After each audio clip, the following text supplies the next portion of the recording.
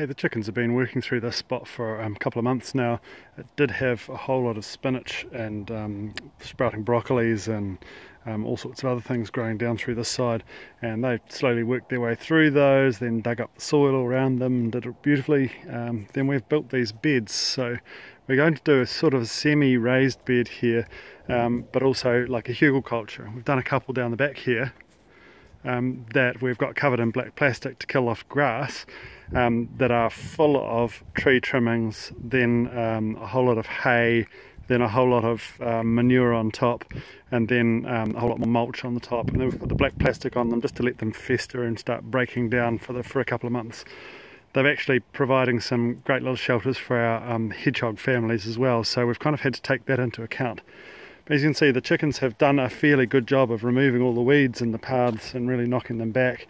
They're starting to get into these comfrey plants, which is unusual for them, so I think it's time to move them onto a new spot and give them lots and lots of greens to eat. Some of these hay bales have really ripped the hell off, and so they're getting into something that's inside there or living in there and really enjoying it, so that's really cool. Nice to have happy little chickens and lots for them to do in here.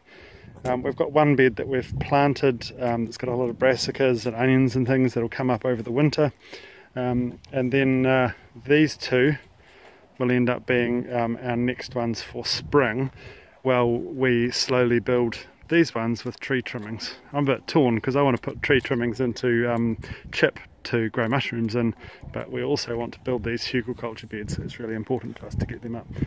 Look, I mentioned the hedgehogs, and well, we've got lots of these concrete blocks around the house, so I figured I'd make these little entrances because they're living in here, I know they are. So I've created, you can see in here, no you can't see here, there are little concrete blocks, entranceways for them to be able to get in underneath this hugel. So you can see there's a bit of space in under here. They're definitely living in here, so I don't want to discourage them, and it's probably not far off their time to start hibernating for the season. Sorry, I think I've wiped my screen with something dirty.